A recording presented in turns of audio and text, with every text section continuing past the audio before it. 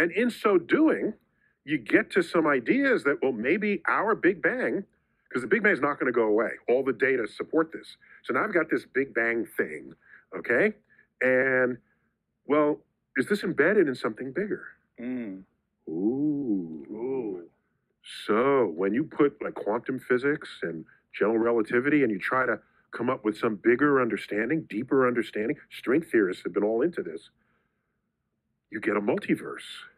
That seems to be the answer that we have so far, is what is our universe expanding into, or at least a part of.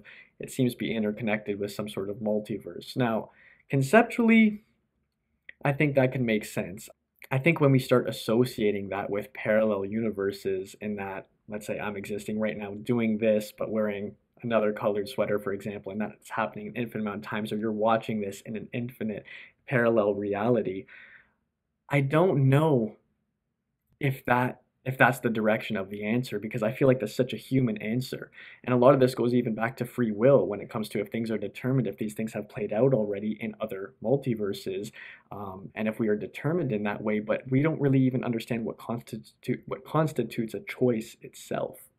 Because what is a choice? Is it me just waving my hand right now? Is it something that's a pivotal decision that changes the trajectory of my life? And if so, is that constantly branching out? And if it is, it seems like such a very human action unless you really are accounting for a full infinity, and that has to do with everything, like a leaf blowing in the wind, like a snarl of an animal. Anything that happens ever can automatically be branched out into infinite realities, and I'm just not sure, because I feel like that's almost too much chaos, right?